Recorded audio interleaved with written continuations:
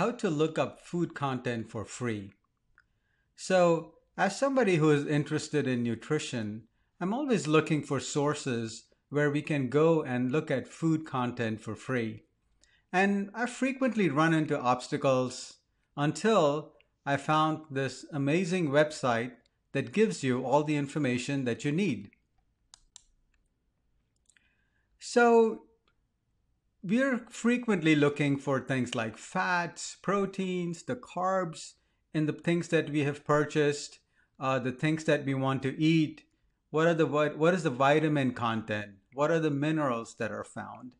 And frequently, when I've gone to websites, they've either asked me to subscribe to expensive apps where I don't want to pay a monthly fee to get the food nutrition values that I want. Other web searches bring up very limited information or incomplete information, and that's something that I don't want to look at either. Or you go to these phony websites where all they want to do is push ads and have random advertisements for viruses that have infected your computer. So precious time is wasted on futile sources of finding this information. I found a one-stop source, which is a food database that has been created by the United States Department of Agriculture. It's part of their Agriculture Research Service, and they have analyzed hundreds of thousands of foods and put that on a database that anyone can search for. It's called the Food Data Central Database. And what I want to do is walk you through the database so that you can get an idea of the types of data that are found there, and hopefully that is useful to you. So, how do we start? Well, first we go to the database, and I have put the link on this slide, and I will also put a link for you down below. So you can click on that link. That will take you to the Food Data Central database. So let's go there.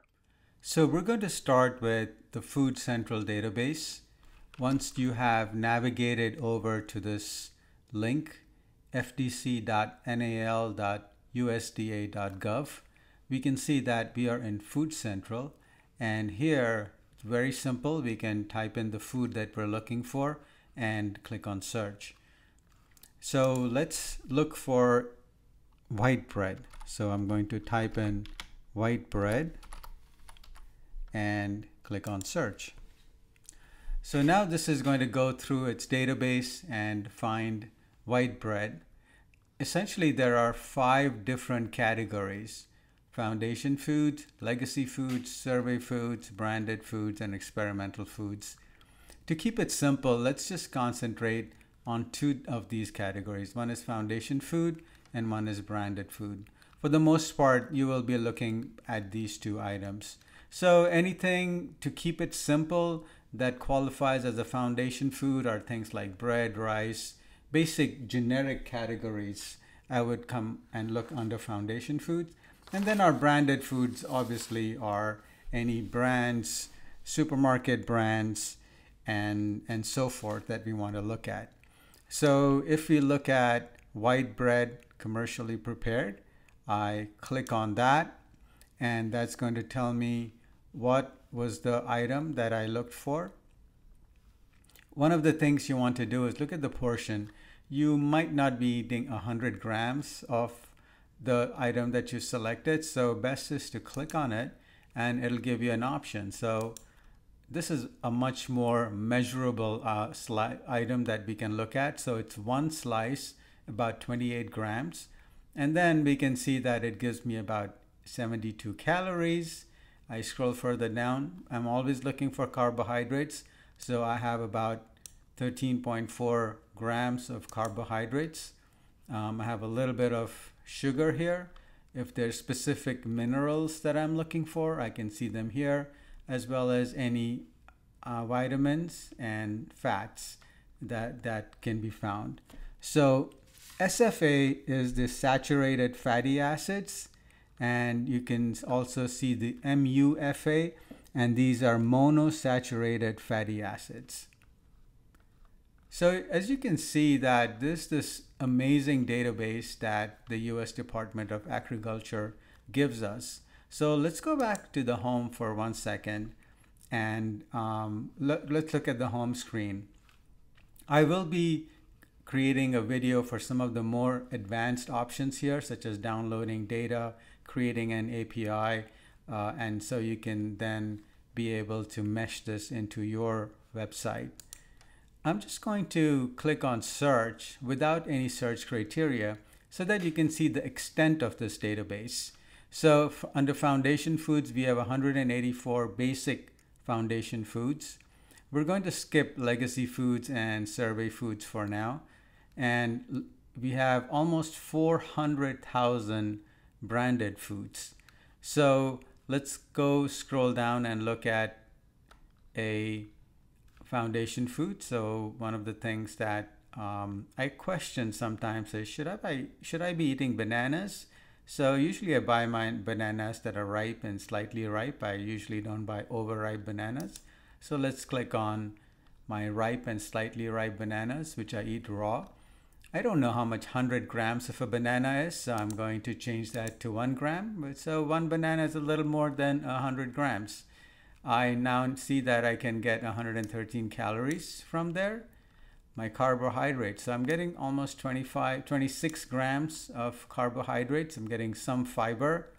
I'm getting a lot of sugar, 18 grams of sugar. So bananas doesn't look like it's that great for me to be eating too often. However, I am getting a good amount of magnesium, potassium, phosphorus. I'm getting some vitamins, and there does not look like there's any fat in here, because we can see the total lipid fat is just 0.33 grams. So let's go back to our list, and let's look under branded foods. So one of the nice things you can do here is you can search by an ingredient, or you can search by the brand. And down here we have the market country. So we have United States and New Zealand. That's interesting that they have New Zealand here. I'm in the United States, so I'm just going to unselect New Zealand. I think for the most part, by selecting United States and looking at some basic foods, you will be able to find the food that you're looking for, even though you may not necessarily live in the United States. So let's go back to my home, and I'm going to now search for white bread again. And this time, after I find my white bread, I'm going to look under branded foods, and I'm going to look at the local supermarket where I shop. So I'm going to look for Publix and search, and now it's going to give me my white bread, either old-fashioned white bread or old-fashioned enriched white bread, and then there's a lot of different other choices as well which come under the white bread umbrella. So when I looked at my package of white bread that I had purchased, it was old-fashioned enriched white bread, so I can select that. And again, I don't know what 100 grams of white bread is, so I click on this and I go 26 grams, which is 1 serving size, which would be 1 slice of bread. And again, I see here my carbs. I'm getting 13 grams of carbs, a little bit of iron, and 0 cholesterol. So that gives me something specific to the brand of white bread that I have selected.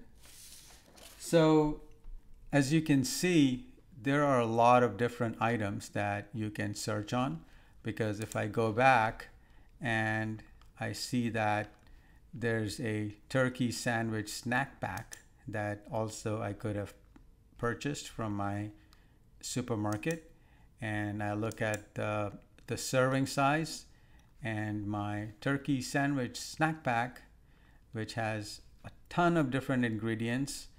Honestly, folks, if you see so many ingredients in the box, do not buy it. Run away. This is not something that you should be eating. Just the amount of ingredients scares the heck out of me.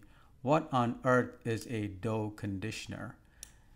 So when you see these things, run. So this is another reason why it is great to have access to this database, because you can search for these kind of items. So deli chicken prosciutto tortellini also has a lot of different ingredients that I may or may not be comfortable with, but you can clearly see based on the portion size how many calories, how much protein you're getting, how much fat you're getting. You're getting a huge amount of carbs in here.